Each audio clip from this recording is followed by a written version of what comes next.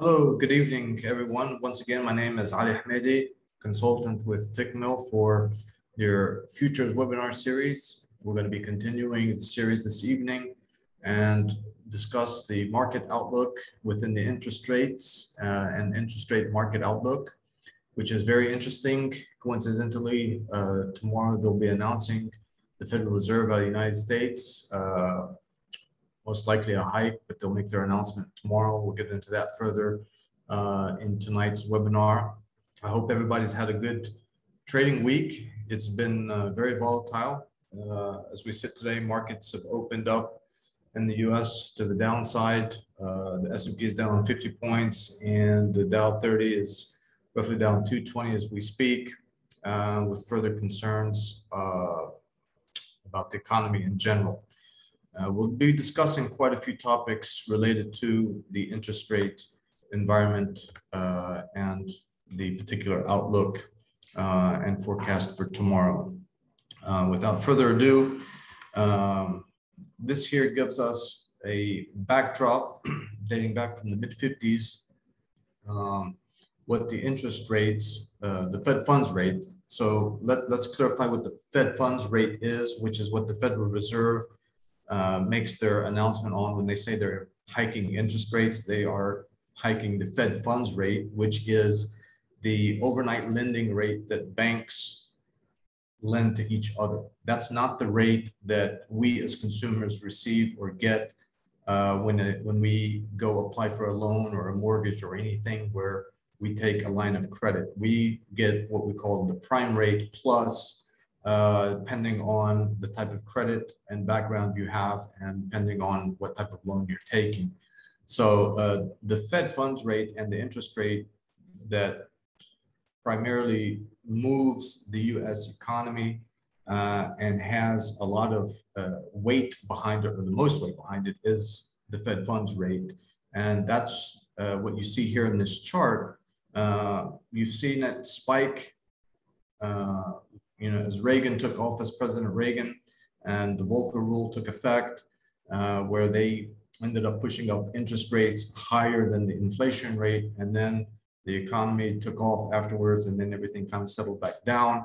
And then, as you can see this here on the tail on the right end, it's basically been zero since the 08-09 collapse. You see the sharp decline there on this graph, and then it spiked a little bit during President Trump's term, and then they brought it back down to zero, and then they started raising interest rates again now due to inflationary concerns.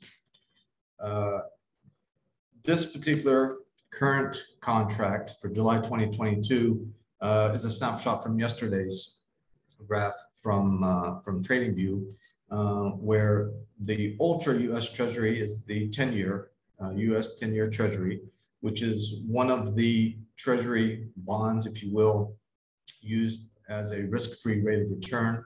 I'll get into that later as well in tonight's webinar. But when we say risk-free rate of return, we're talking about there's zero risk and how much interest you will be getting for that zero risk. And the 10-year Treasury has been somewhat volatile this year because of the rate hikes, but it's still, let me just give you right now where it's trading. Pull it up.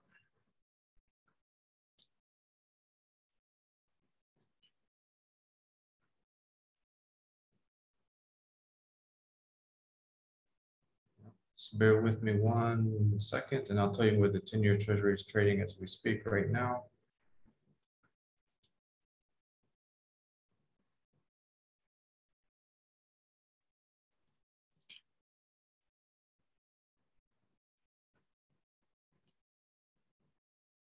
Bear with me. All of this organized here.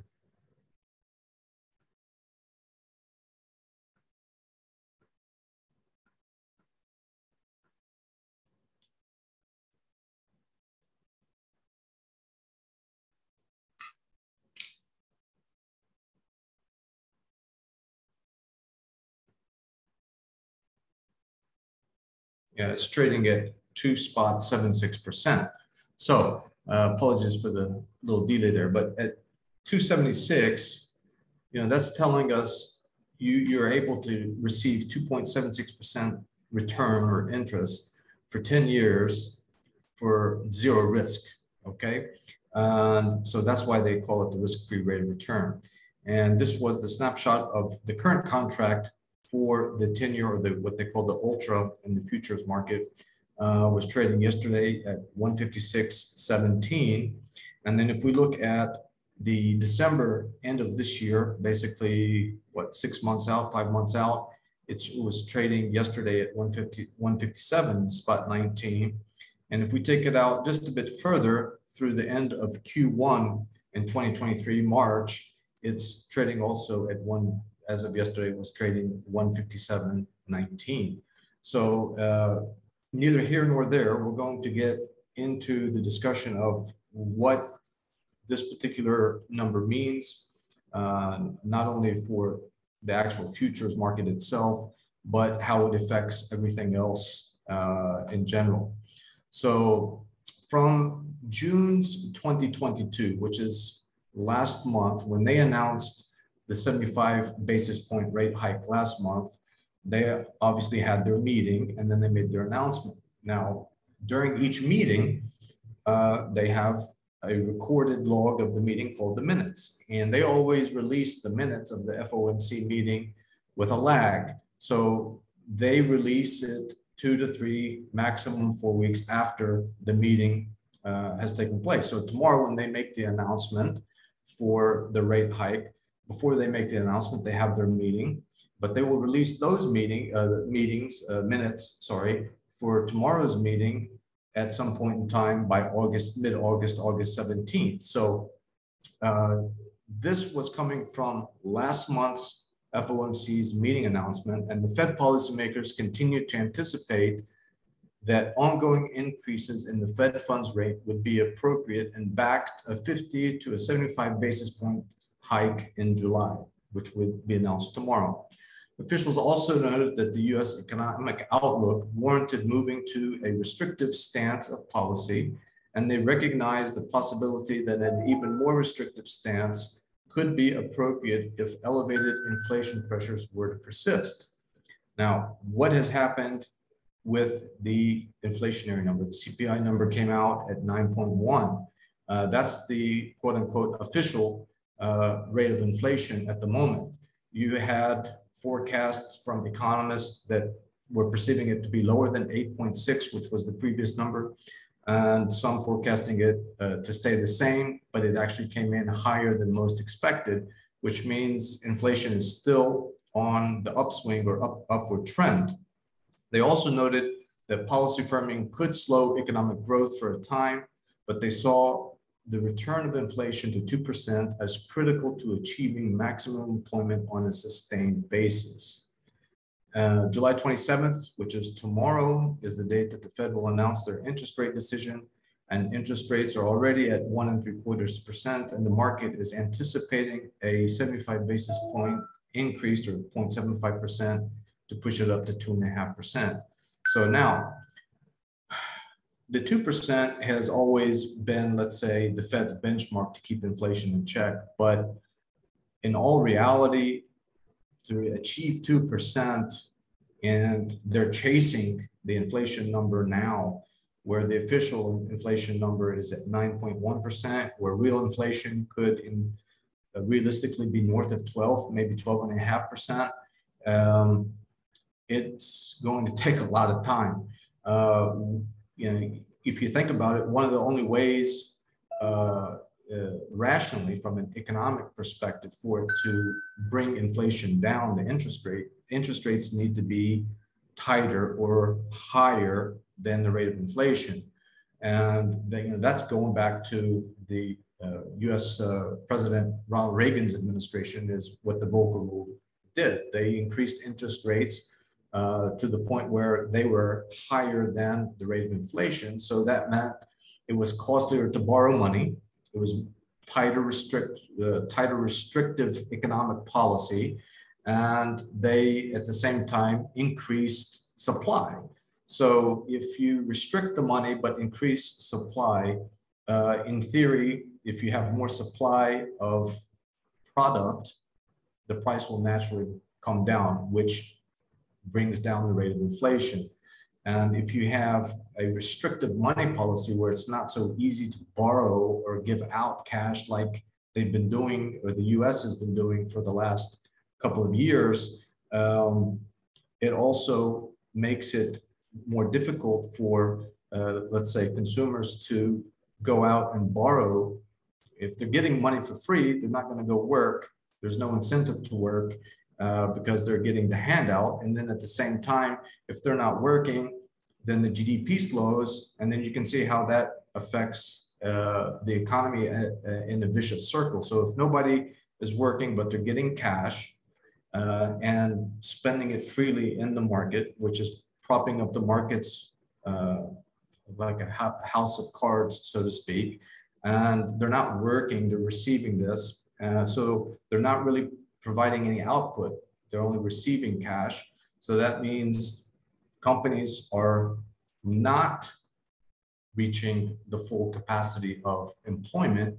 That means more and more people are less inclined to work because they're receiving a handout. And then at the same time, when that happens from a corporate standpoint, you produce less. And if you produce less, that in natural cases is going to decline your rate of production and therefore decreases the GDP of the nation wherever the corporation is from, in this instance, the United States. So right now, the market is already priced in. Now they've priced in a 75 basis point increase for tomorrow's announcement.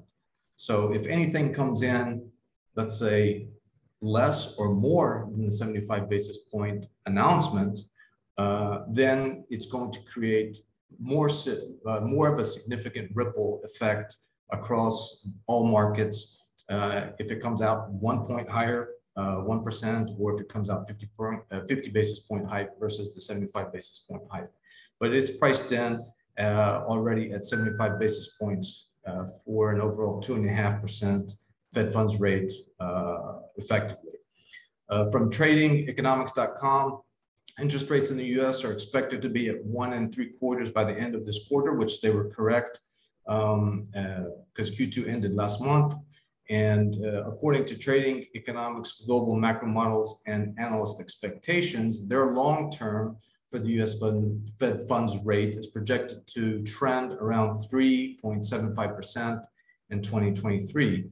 Well, if tomorrow's announcement is accurate and it's increased 75 basis points and we get to 2.5%, this particular analytical forecast from Trading Economics, they are saying that there's still 1 1/4, 125 basis points to go going into 2023. So that could be one big rate hike between now and the end of the year. That could be 2 separate rate hikes, however you want to dice it up. But at 3.75% being their forecast or their projection for 2023, based on everything that's happening in the markets, could be a bit conservative, in my opinion.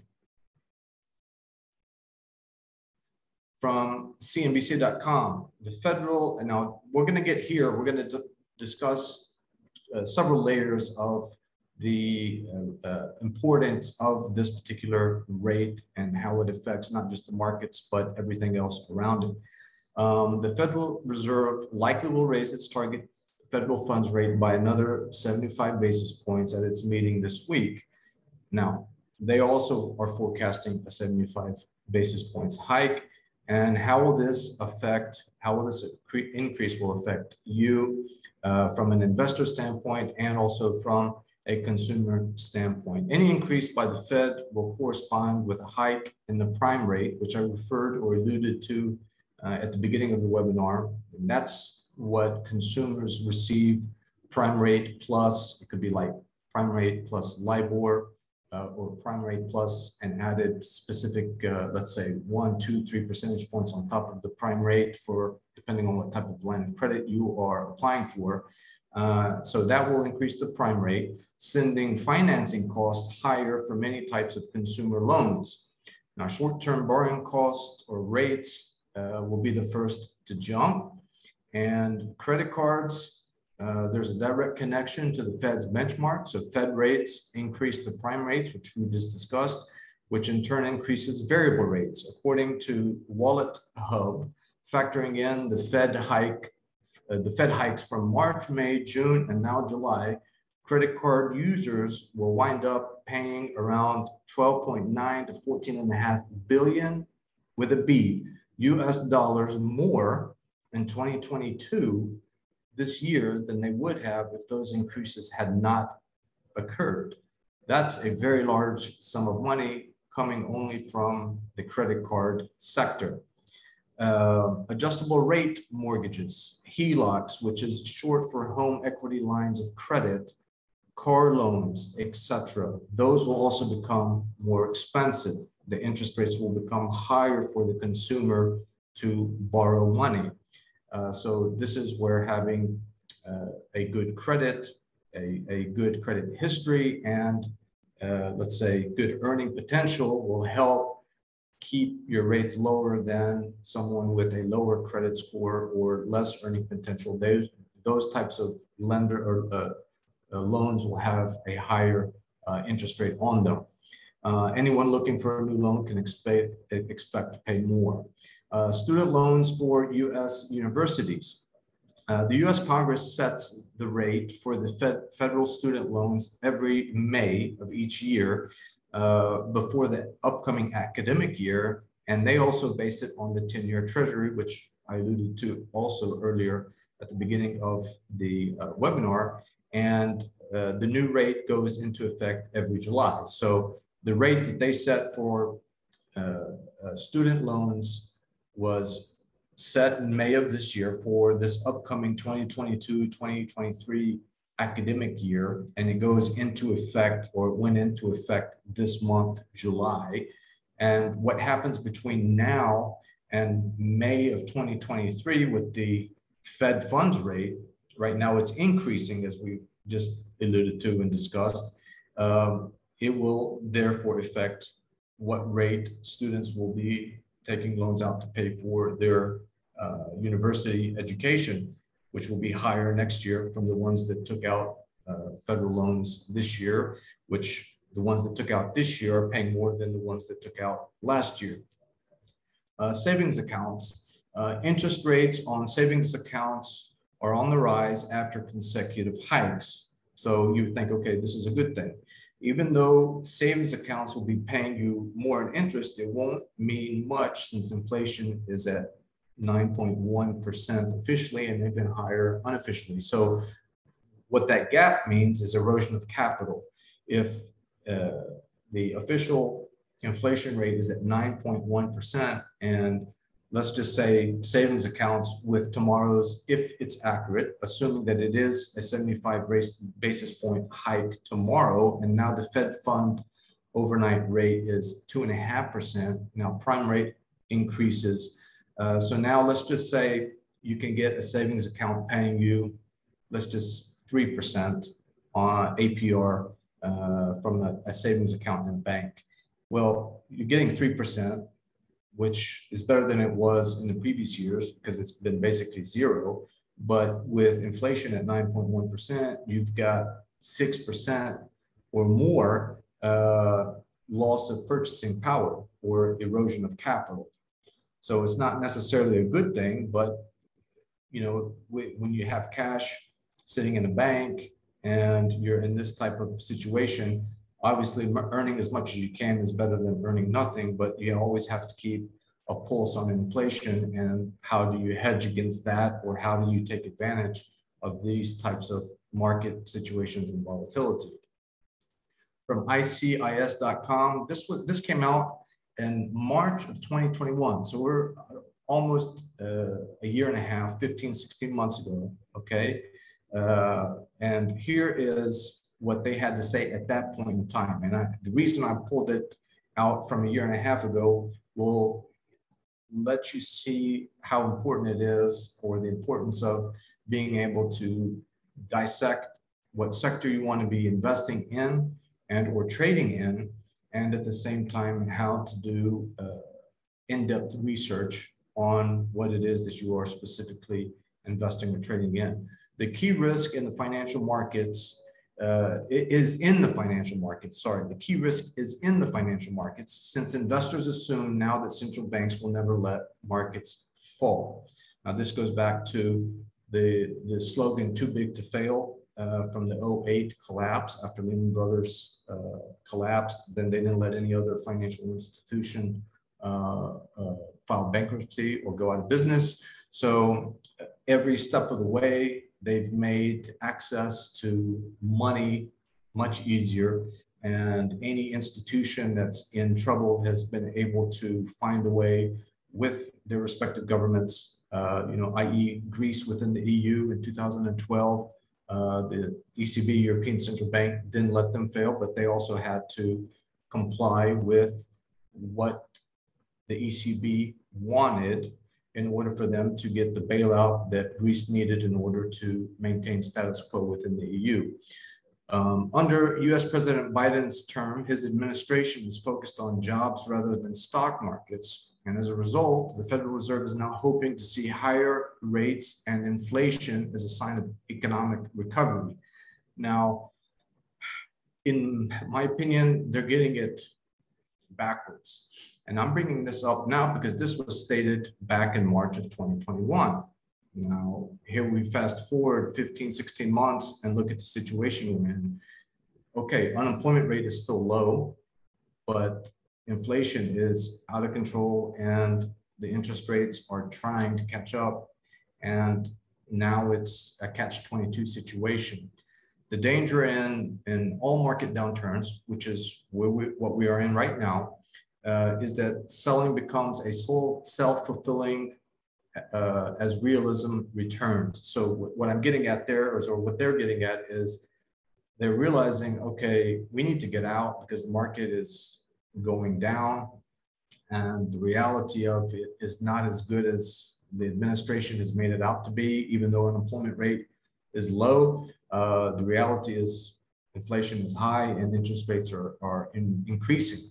The key risk is focused on the likely response from ETFs, those are exchange traded funds, and high frequency traders, since they are buying when prices move higher and selling when prices move lower, so that when investors are loaded up on margin, they all rush to buy.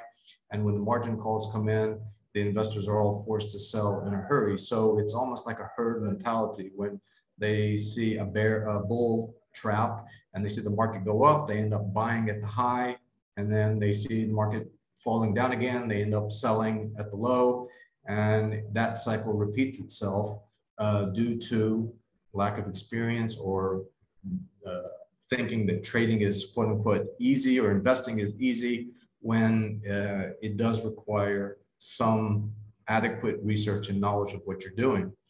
The end result, according to this article from ICIS, is that they will have a bubble-free market driven by earnings analysis rather than momentum and stock market cheerleaders. But it will likely take a few years to unwind the damage that has been done over the past 20 years. So they, back in March 2021, according to their synopsis, is that this would create no more bubbles in the market. It will be driven purely by statistical analysis on how well the actual company is doing, and their earnings per share, what market sector they're in, how healthy the sector is in. And if the company is a good company, it will be driven by good investment cash versus the pump and dump. I'm sure everyone's heard of Wall Street bets from the Reddit line, where you had AMC and you had the name just skipped my mind, but you had AMC and you had GameStop. stock where people were just pumping in because people were short selling. And, that is a very, very dangerous game. That is pure speculation. That is not proper investing, if you will.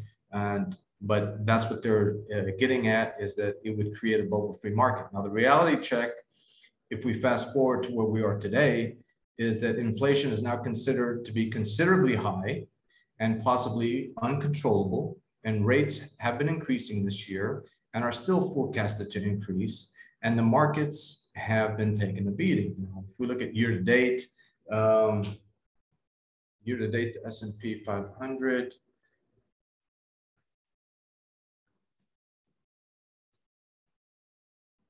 as we speak today is down 18.25%. So roughly almost 20% down year to date, and markets down today again. So markets are taking a beating. Inflation is high, possibly not controllable. Interest rates are increasing incrementally, but not high or fast or hard enough to make a dent in the actual inflationary cycle that we're in. And it goes back to where you're seeing people getting out of the markets, so selling at the wrong time, because they're headline investors, they're market cheerleaders. This is what they're getting at. From worldpoliticsreview.com, it's a widely acknowledged truth that when the U.S. economy sneezes, many countries catch a cold. Now, that's a joke, but the U.S. economy is the largest economy in the world, and they are the market drivers, and they are in the driver's seat. And again, with this week's interest rate hike by the Fed, is sure to create new problems for already battered economies and families in less affluent countries. The move will unintentionally pile onto the multiple interconnected crises and growing challenges already facing developing countries, i.e. the Russia-Ukraine conflict, and then issues, political issues from Peru all the way to Sri Lanka, et cetera, et cetera. So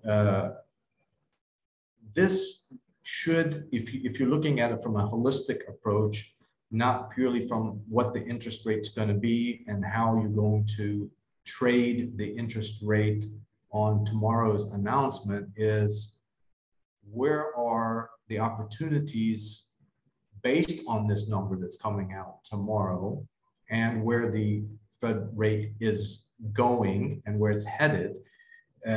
Where are the opportunities in the market, and understand how to use futures to your benefit in these types of situations. This is why I put this particular slide in here, so that this is more than just the interest rate number that the Federal Reserve is coming out with. It's got very big ramifications, very big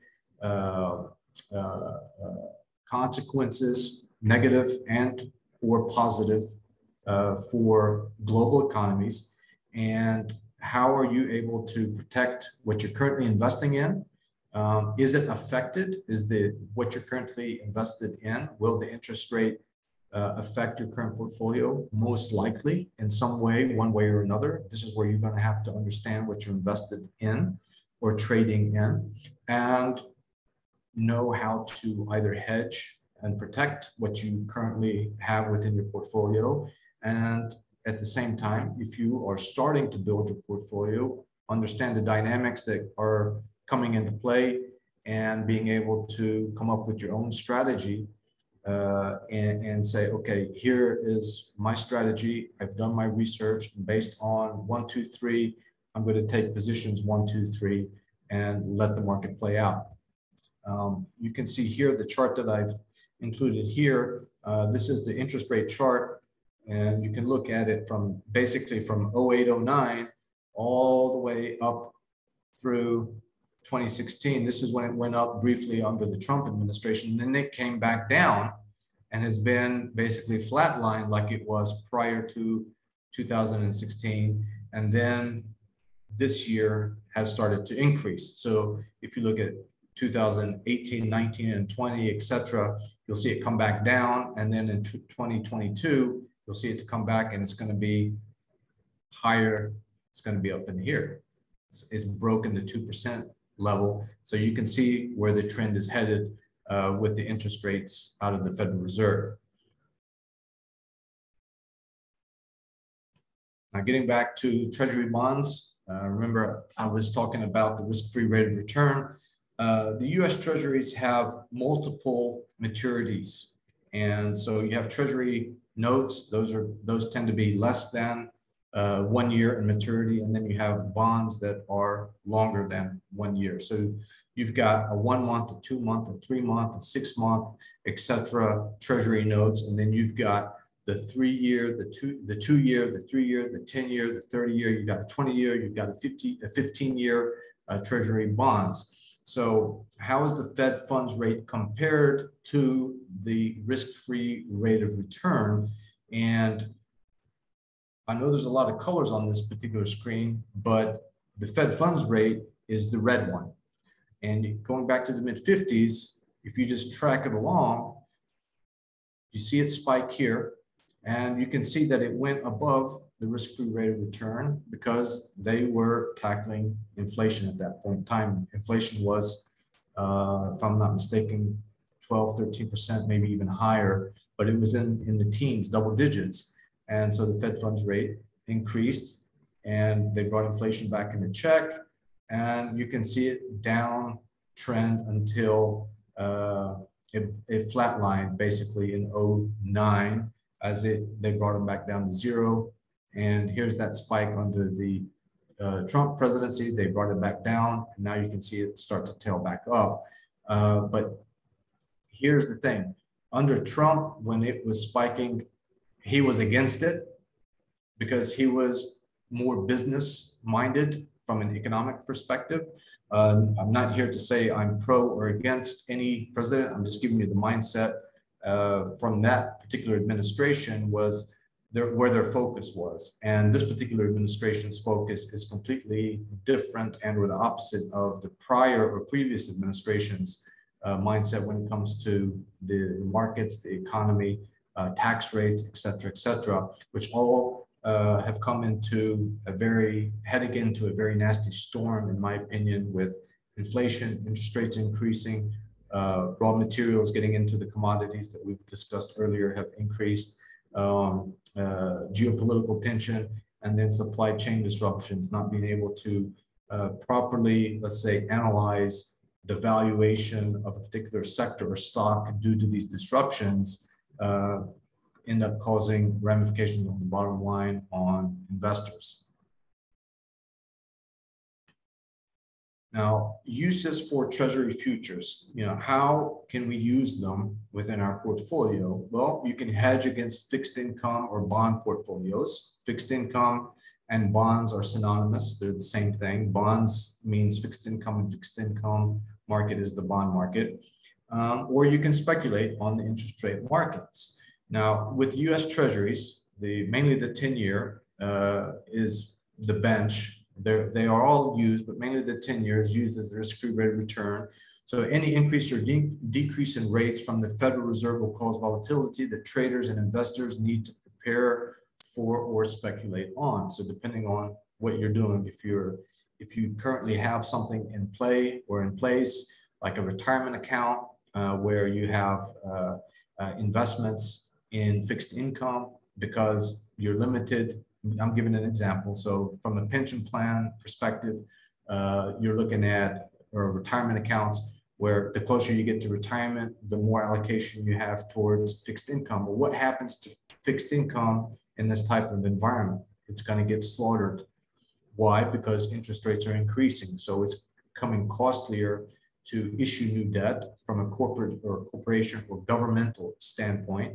And at the same time, as an investor standpoint, they want the higher coupon or the higher interest rate. So why would I hold a bond with a lower coupon when I can own a new bond with a higher coupon? So they end up selling the old for the new, and the price of the old drops, which is what a lot of the pension funds and fixed income bond holders at the moment currently have. those will be dropping in price in anticipation for higher paying coupons and newly issued debt. So they would need to take a hedge. This is one use that they can, let's say, I don't want to say play in, but invest and use as a tool to hedge against. Speculation is speculation. We don't need to discuss that any further. The market is currently pricing in, I talked about that earlier, that it is going to be 75 basis points tomorrow. Now, it can be anything, and the Fed can come out at any point in time. They're not held accountable to any specific day or time to when they can or can't increase rates. They could come out today, literally while I'm speaking right now, and say, we just increased the Fed funds rate 1 percentage point. And they could still come out tomorrow and raise it 75 basis points. And they could do that again the following. They can do whatever they want and raise or decrease their rates however they want, according to their policy, what they find feasible for whom, which is their only concern is the US economy.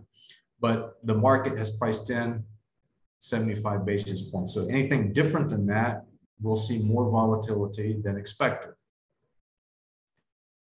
The key takeaways from this evening's webinar and the market overview, US interest rates are dictated by the Fed.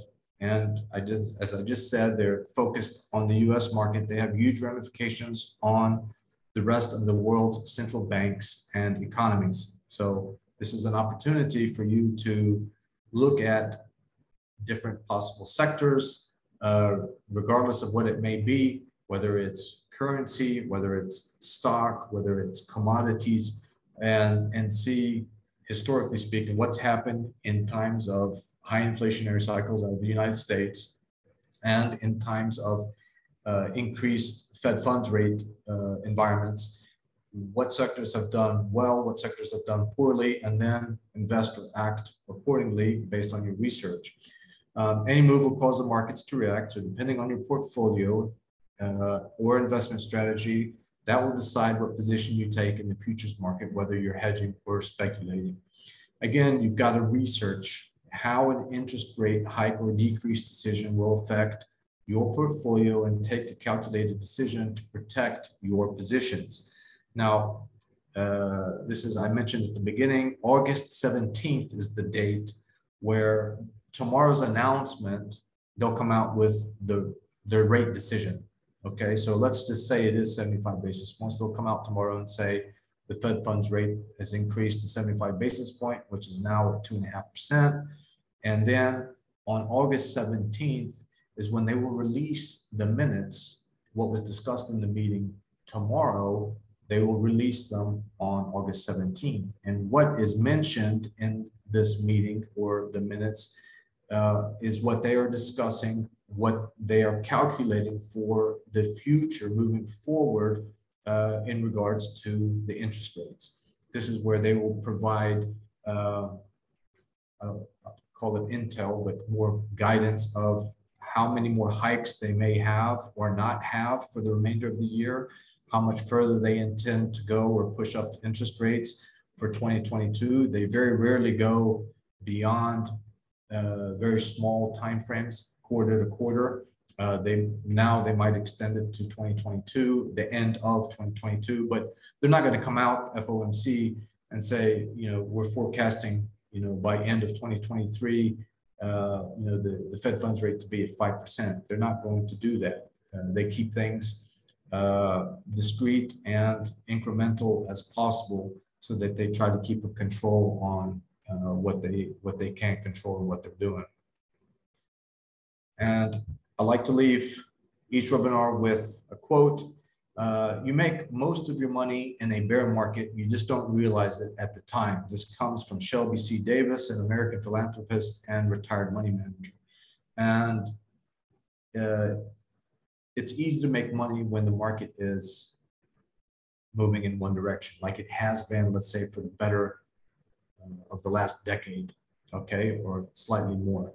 Since 2009 onwards, we've had really only one down year in the market. So everybody can be a champion or let's say a great investor per se in good years. But if you understand the dynamics of what the interest rates are, the ramifications they have on the markets and the global economies, and understand that we are heading into a recession. And recession is defined as two negative growth quarters, successive growth quarters, which has happened. So we could say we're officially in a recession now. The market's been declining. Market year to date is down roughly 20%.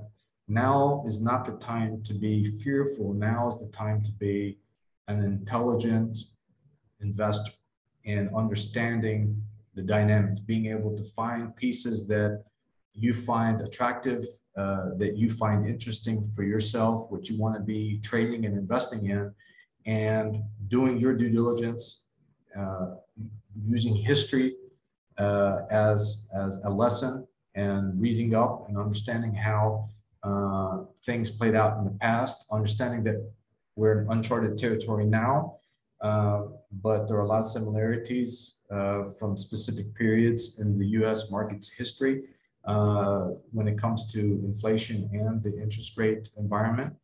And we're in bear market territory as we speak. So, if you are an investor for the long term, you're welcoming this storm that we're heading into with open arms. If you're a day trader and speculating and really just clicking the button and not knowing what you're doing, it's very, very dangerous, and the losses will mount up. So heed my warning and understand that futures are more for the sophisticated investor, but the markets right now, aside from the futures market, are very volatile. So getting in and making a few clicks or listening to recommendations here and there and thinking that it's going to pan out and it's going to make you, a quick buck or two, you've got to be very, very respectful of the market and rely on yourself and only yourself and what you can do with your research. With that, I'm going to open it up for any questions. If anybody has any questions, you're welcome to send it through the chat now.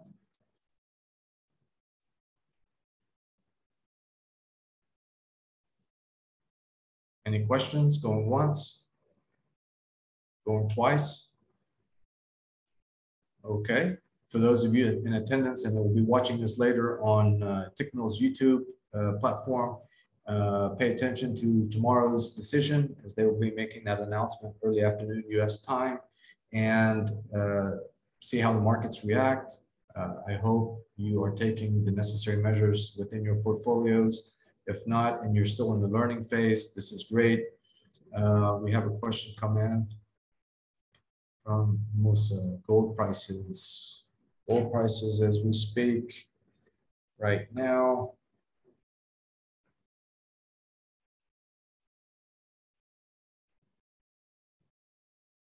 Gold is trading currently at 1716. It's down $2.90 on the day.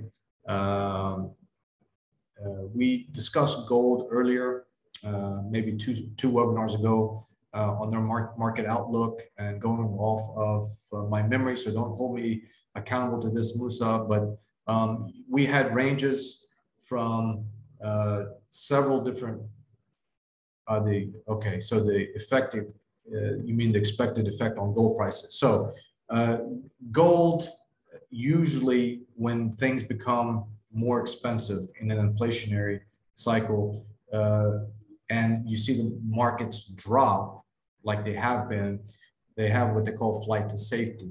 And flight to safety is investor money moving from the risky assets, risk on, to risk off assets. And gold is considered a risk off asset, but it has been volatile this year due to inflation. Now, inflation, you have to keep in consideration, has been affecting the commodities market across the board. Wheat, just as of yesterday, or it was yesterday or day before, because of a missile strike, the wheat spiked. I mean, who can forecast that? But that was discussed last week when I was talking about corn, and the previous week with wheat when we were talking about the ag sector, and when we're talking about the metals and gold.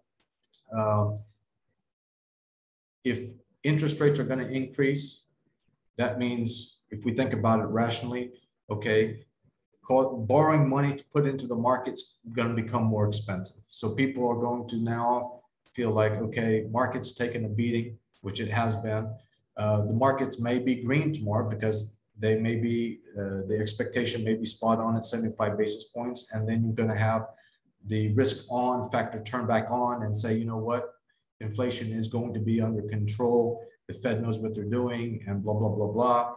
And you can have these spikes in the market. Me personally, my personal opinion, I feel that we are in a downward trend. We're going to have bullet traps, several of them along the way, and risk is going to get turned off. And when that happens, I can see a spike in gold prices, because gold has always been gold throughout civilization and its history. That's the same that goes for silver. Silver is very, very undervalued and compared when you compare it to gold. But you're specifically asking about gold, and I'm giving you an outlook. I can't tell you that it's going to tomorrow go from, 1760. It's going to spike up 50 points tomorrow and close at 1770 or 1765 or vice versa. But the more that risk on is shifted to risk off, they're going to be avoiding and they're going to be getting out of fixed income as well. Where are they going to go? And gold is one of those quote unquote safe havens when risk is turned off. Any other questions? I hope that helped you, Musa.